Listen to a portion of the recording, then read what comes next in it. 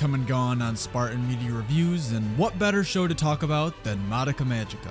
An awesome example of a series that can be looked at from multiple angles. Before creating this video, I wanted to rewatch Madoka Magica. Not because I found it to be a great series the first time I saw it, but because of one drastic difference that comes with watching the series after the first time: the loss of unexpected moments. A big reason as to why I believe people get hooked on this show falls to the different take on the magical girl style and the unexpected moments that accompany it. While yes, those things are great for the series and they certainly hit hard the first time I saw the show back in 2014, does the rest of the series hold up? Are there other elements that make Madoka great? 100% yes, and I believe those are the ideas you should be talking about as well.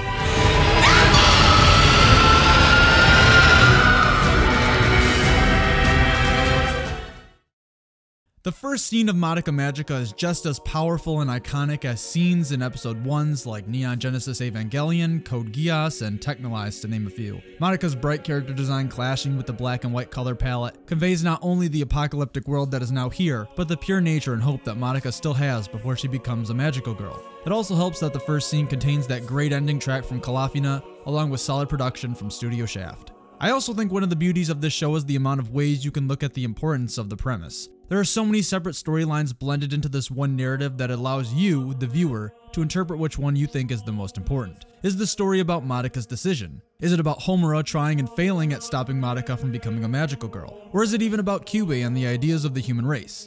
That's the beauty of this story. All these concepts are great and they could all be separate entities on their own, yet they all receive the same amount of importance. For all these ideas to blend into 12 episodes seamlessly is a great accomplishment, and with all of these ideas, the series is able to bring about multiple themes that you can interpret in any way you want.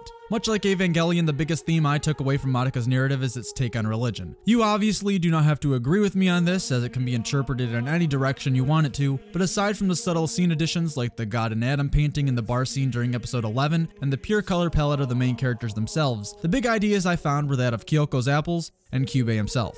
Much like Death Note, the apples in Madoka Magica can be interpreted as the forbidden fruit from the Tree of Knowledge, and with that knowledge comes hatred and unhappiness, which is the entire backstory of Kyoko's transformation into a magical girl. There's an excellent article I found that discusses more on this topic, so check it out if you're interested. Link in the description. Kyubey and the ideas behind him also play to the themes of the temptation of sin. You can think of the witches as demons or even the damned, and the non-magical girls as the pure and innocent, the believers. The wish that Kyubey gives out may seem like it's too good to be true, because it is. Kyubey is the quote-unquote metaphorical devil, and he lies to the believers with sinful ideals, while the soul gem is a metaphor for selling your soul to the devil and damnation. The girls try to hold out as long as possible, but eventually sin gives way.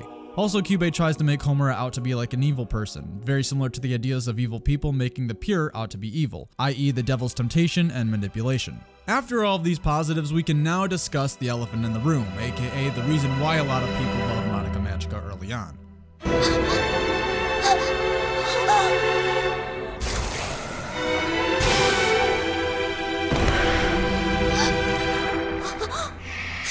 Episode 3 is great no matter how many times I've seen it. The change in tone is so beautifully done thanks to the change in music, new ending theme from Kalafina, and just the way the shots were framed in general. Seeing Mommy's final moments from inside of the witch's mouth just makes things that much worse for her as a character, but that much better for the viewer. This was the true start to Madoka Magica, and one that will stay iconic for a long time. To add to episode 3's solid production, the disguising of the true premise is beautifully crafted, even when you know what's about to happen. From nailing the initial ideas of the magical girl, as well as making the soul gem seem like this wonderful power source instead of its literal interpretation, to the fact that the first ending is super lighthearted and cheerful. The first 2 episodes hit every checkmark in how to twist the perspective of an audience without causing harm to its narrative. To top it all off, the show concludes in a fantastic manner, as Madoka makes everyone's wishes come true, but in the pure sense like they were supposed to be. It makes what the characters fought for seem worthwhile in the end, and while Homura dislikes the outcome due to Madoka no longer existing, she will still fight to keep Madoka's wish a reality. It's tragic in the sense of someone having to die, but incredible in that Madoka would give up everything she had to save everyone else instead. 悲しみと憎しみばかりを繰り返す救いようのない世界だけれど、だとしてもかつてあの子を守ろうとした場所なんだ。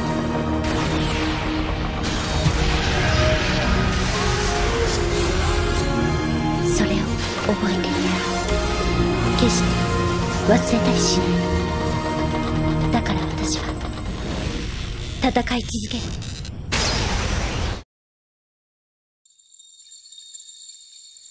As with its multiple storylines, I don't believe that there is a magical girl that is more important than the other.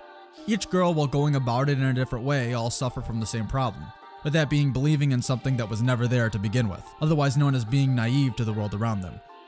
Every magical girl has a tragic life. It's not even part of the subversion of the genre, rather it just takes a more grim approach to everything. The death of the magical girl is bad enough, but what's worse is that there is a possibility that your body will never be found, and if you have no close friends or family, no one will miss you.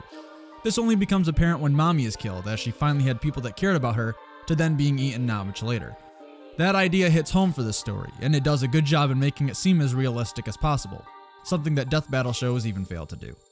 In Sayaka's case, it's just as bad. She had friends and she used her wish to help them, however it only ends up hurting her as she becomes more reckless and cruel. Things start to backfire as her soul is literally misplaced and darkened because of these careless mistakes. For Homura, she's doing these things for all the right reasons, but the way she goes about them is a fatal error on her part, but something she really cannot control in the end. Homura never had that normal mindset about her, as we see she was overly shy in the beginning to finally becoming overly abrasive by the end. The middle ground would help her get her points across, and it could possibly have changed the fate of having to do things over and over again. But from the opposite perspective, Homura is still a human, and having to reset time over and over again because of tragic things like death will take an enormous toll on you, a la Okabe Rintaro. Madoka isn't without her own faults either. Even though she doesn't form a contract until the very end, Madoka still makes the mistake of coming back again and again. It only ends up hurting her. I mean, she causes her friend to lose her soul at one point in time. The decline of these characters after the death of Mami is great because it slowly happens instead of a quick moment. You are able to see a psychological breakdown in characters like Sayaka, the suffering in Madoka, the mental strain in Homura, and so on. The ideas behind the destruction of everything also plays well not only into the innocence and good intentions behind the characters, but to the innocence of the genre as well. That's why Homura is a solid anti-hero, if you will, for the story. She is the good compared to the evil of others, even if it is played the other way around. Her backstory is great and is definitely the best out of the bunch. I would watch a series just based around her alone, but for the one episode that we do receive, it's great and is certainly the best character-driven episode of the series.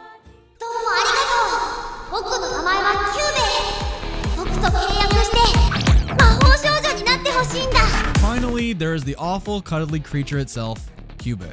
Kyubey is a great villain, mostly because what he is doing is correct in one way. Once again, it's that parasite or shiki mentality where they believe they are making rational decisions that are logically sound. However, they don't account for empathy and other human emotions. But how can they if they don't have emotions to begin with? What would have made things worse in this scenario, but better for Kyubey's character, would be that if a magical girl dies, their wish backfires. Or he could just be even more cruel and turn back the wish at any moment. It would make things way more tragic, but it would still keep Kyubey's logic rational. It's not needed considering he is already a great villain, but I think it would make things that much better.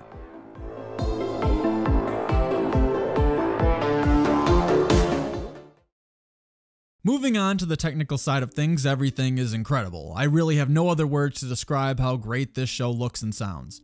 Animation-wise, everything is so aesthetically pleasing that it sucks you in almost immediately. The framing follows a solid rule of thirds, the lighting of shots are fantastic along with the use of shadows. The artistic backdrops are very Shaft and post-Monogatari-esque, and the cinematic color scheme just brings everything together. While Studio Shaft and the animation staff that helped bring this together do a fantastic job, I want to bring special attention to the witch labyrinths and battles. The witch battles and the labyrinths they are housed in have some of the best production quality that I have seen in any anime series. While they may not be the best of all time in sheer quality, and that's certainly debatable, everything that is blended together in these sequences creates an experience that cannot be duplicated. The backgrounds are beautiful and diverse, using multiple art styles and even different animation techniques like stop motion animation to bring these creative yet nightmarish worlds to life.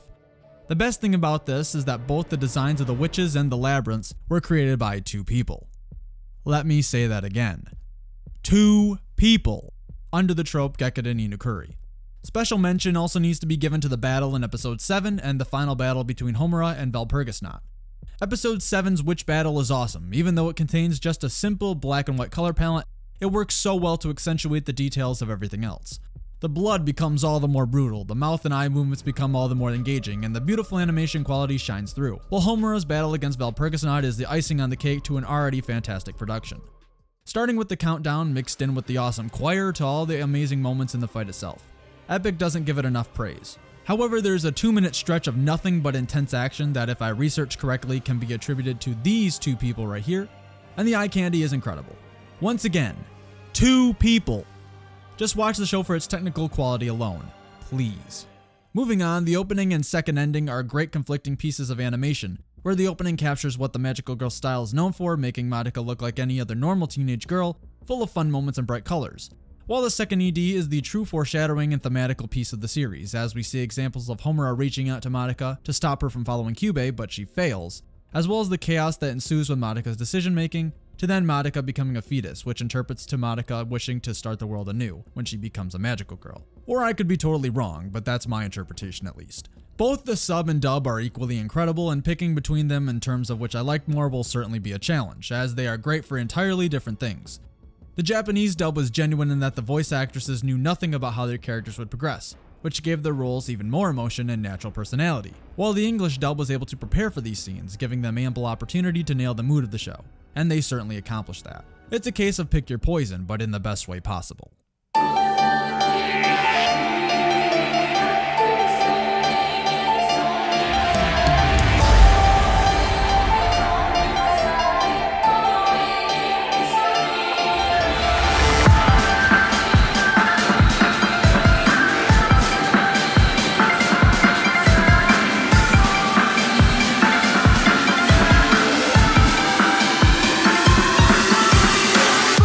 Magica is a series that is an incredible watch going in blind, but an even better watch the second time around.